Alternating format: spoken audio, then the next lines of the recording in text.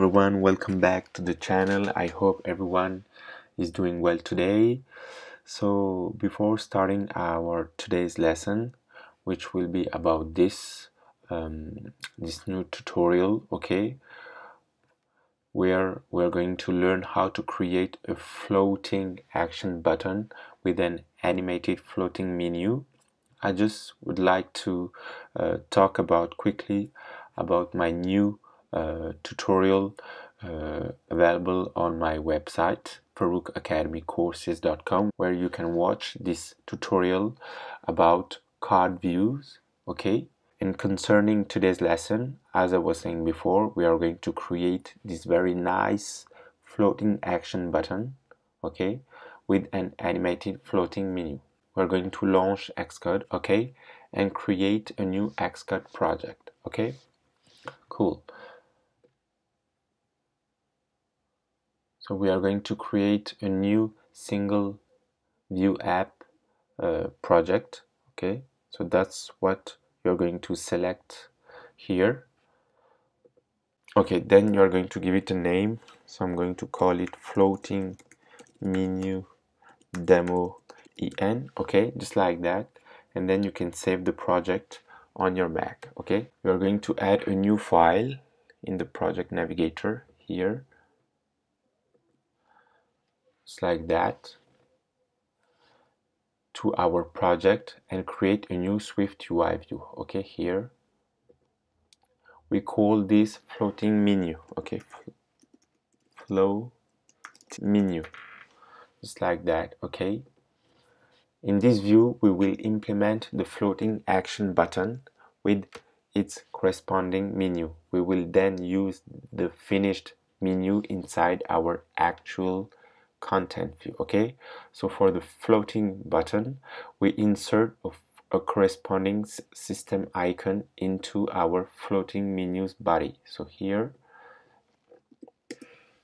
image, okay, just like that. This one, and then you can write plus circle dot fill, okay, and press on resume. So we enlarge the image and give the icon a red color, okay. So here resizable, okay, then frame will be 80 and 80 and 80, okay. We don't need the alignment parameter, okay. And finally I can select foreground color and select red, just like that, okay. Cool. So to give the icon a certain plasticity, we would like to add a slight drop shadow to it. To do this, we use the shadow modifier, okay, here, and create a slightly shifted gray shadow with a small radius, okay. So this one, gray 0.2, here 1, and here 1, okay, just like that. Cool. So with a slight drop shadow, we create some plasticity to our button, okay. Finally, we've wrapped the image into a button. For now, we use a dummy print statement as the button's action, okay. So here,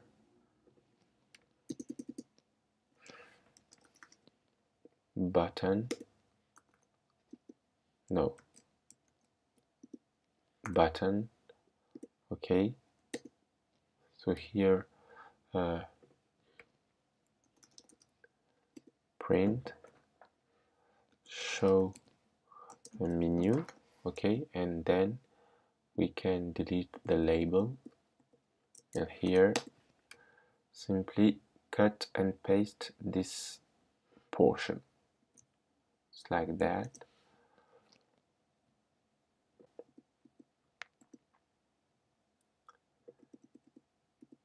Okay, so each menu item consists of a circle containing a certain icon. Okay, to stack these two elements on top of each other, we use a Z stack inside the V stack, okay?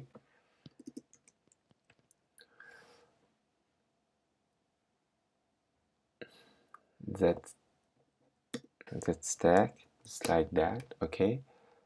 With the circle, foreground color, okay. We're going to give it a red value, okay. Here the frame will be 55 over 55.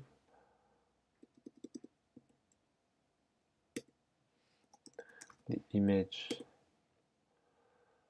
will be bubble left fill, okay. And here image scale will be large and foreground color will be white, just like that, okay. The menu item itself should have a drop shadow as well, so we reuse the shadow modifier for the Z stack itself. Okay, so here gray 0.2, 1 and 1, okay.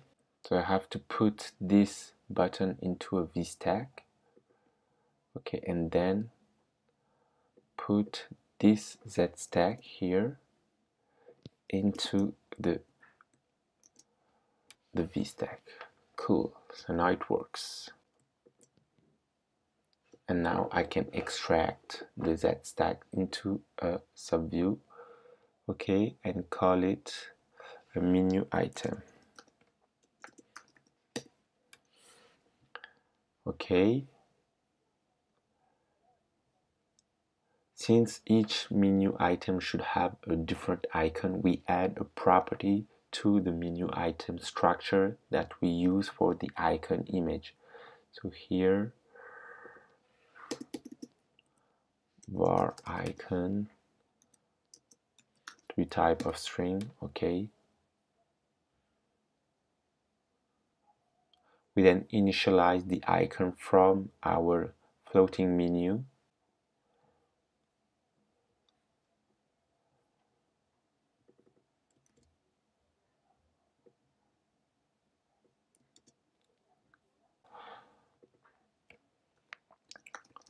Bubble left fill, okay.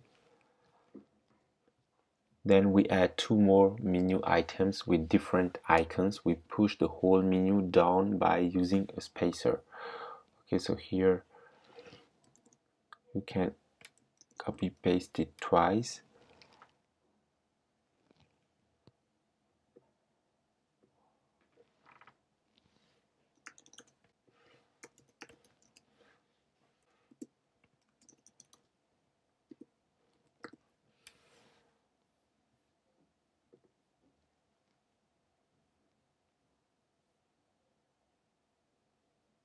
Okay, the menu items should only be displayed if the user has tapped on the button.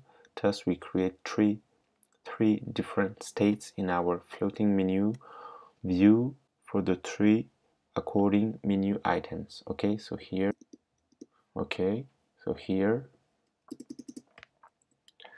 state var show menu item 1 equal false, okay, and we can copy paste this line twice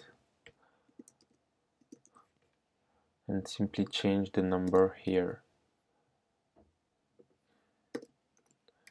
Okay, so only if the states are true we want to display the menu items. Okay, so we can write if show menu item 1 is true, then we display this one.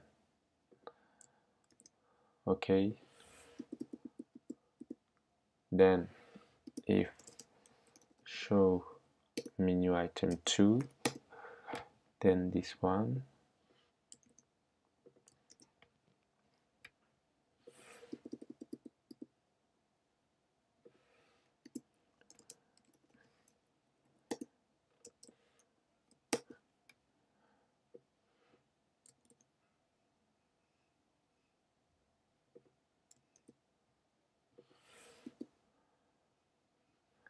Okay, we can now toggle the states from our action button. For this purpose, we create a function called show menu. Okay, so here func show menu. Okay, just like that.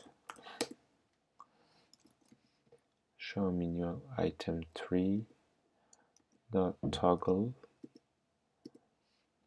show menu item 2 dot toggle, and show menu item 1 dot toggle. Okay, we can now call this function from our button. Okay, so here self dot show menu. Okay, so execute the app in the preview simulator and click on the floating button. Our menu items show up normally. Okay, cool. So when we click on the button again, our menu disappears again. However, we want the different menu items to appear one after the other rather than at the same time. They should also move in from the right side of the screen. Okay, so to display the different menu items delayed, we have to toggle the corresponding states in our show menu function with the delay as well. Okay, so to execute code with the delay, we use the dispatch queue.main.async after method. Okay, so here dispatch queue.main.async after this one. Okay, so now plus 0.1. Okay, and then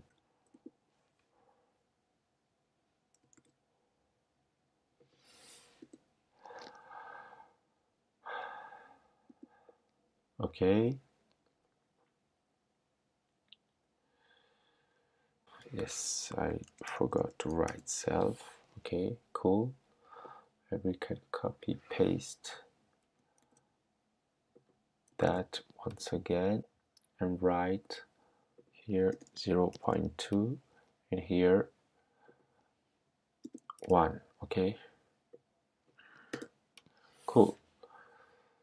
So if we now click on the action button,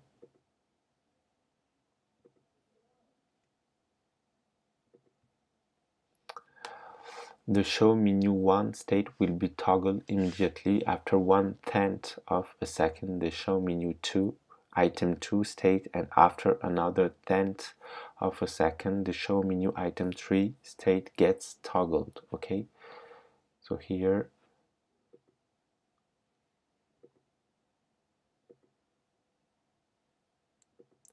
cool.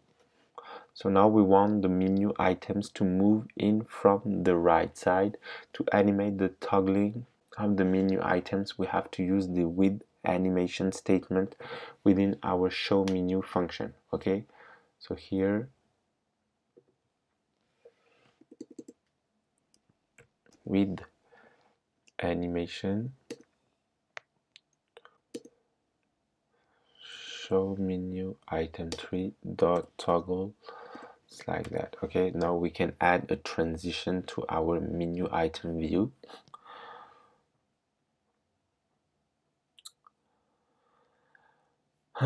Here.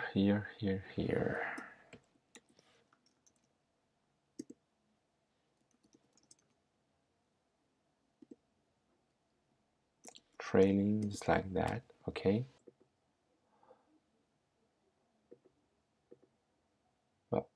So now we would like to add the floating menu to the bottom right of our content view. To make this possible, we first have to create a transparent view that covers the entire screen. For this purpose, we use a rectangle object.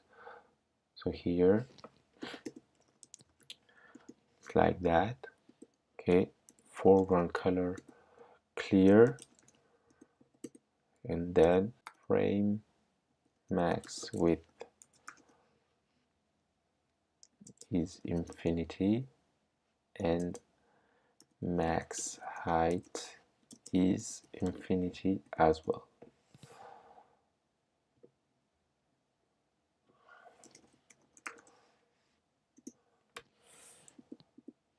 Okay, cool. So to stack the floating menu on top of this transparent rectangle, we've wrapped the rectangle into Z stack.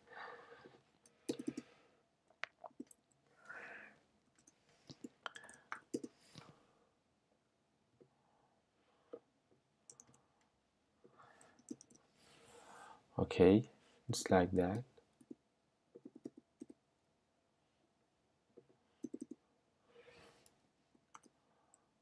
Okay, so to stack the floating menu on top of this transparent rectangle, we wrap the rectangle into a Z stack and use the bottom trailing alignment option. Okay, so here alignment bottom trailing.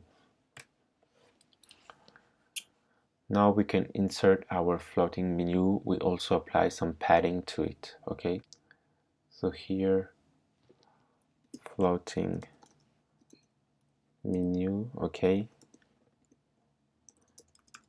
give it some padding. Okay, so if we run the app in the regular simulator, we see our floating action button in the lower right corner. Okay, the individual menu items move in from the right side of the screen.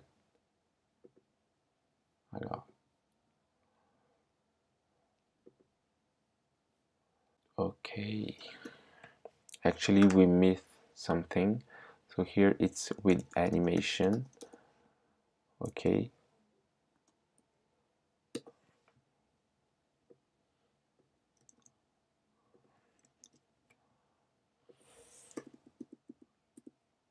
and here as well.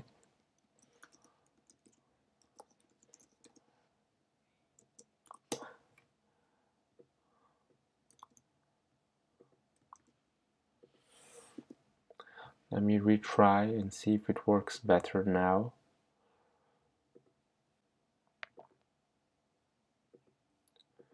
Okay, so we have to delete this line. Okay, normally we are good to go now.